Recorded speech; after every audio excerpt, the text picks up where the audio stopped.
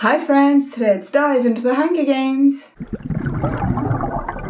Katniss volunteering for her little sister Prim in the 74th Hunger Games is a pivotal moment for the series. Prim!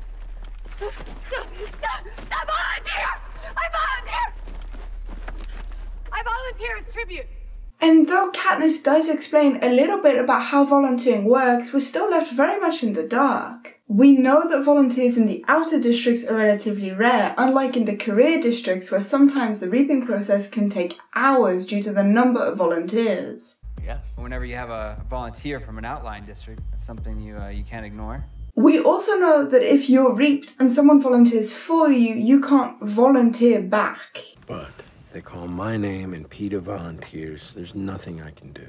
So how does it work when you have multiple volunteers? Obviously, if there's only one volunteer, it's really simple. The person who volunteers becomes tribute and goes to the games and that's it. But what happens when it's a group of people who are calling to volunteer? Is it the first person who calls out or is it the last person who calls out? Obviously, it's quite hard to tell who volunteered first and who volunteered last because everybody's going to be shouting at about the same time. So is it then random? Is it whoever said it the loudest? Do they already have to have a fight to see who wins to become the tribute? I have my own idea as to how I think it works. Personally, I think that if there are several people who call out to volunteer, they would do a new reaping with only those people. Though this reaping would happen immediately after the first initial reaping, this explains why it can sometimes take hours because you have to get the names of all the different people who called out to volunteer. The slight difference with this second volunteers only reaping is that you can't volunteer in this one. Once a name is pulled, that's the tribute. Because obviously, if you allow volunteering in the volunteers-only reaping, they would just keep volunteering for each other over and over and over and over and over again, and that would take days. Hey, Mitch Abernathy. I volunteer as tribute. No, I can't let you do that. You can't stop me.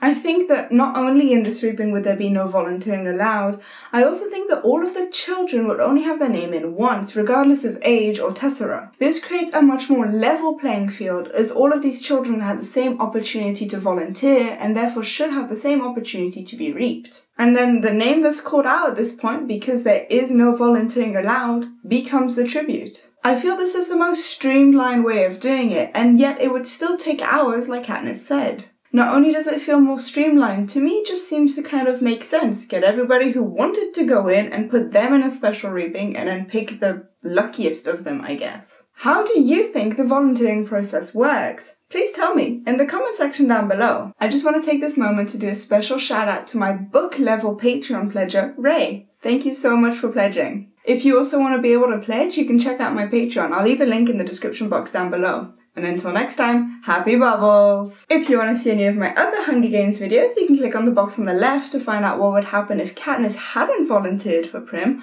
or you can click on the box on the right to find out why Cato was favourite to win the games. Please leave a like if you enjoyed this video and subscribe so you don't miss any future videos!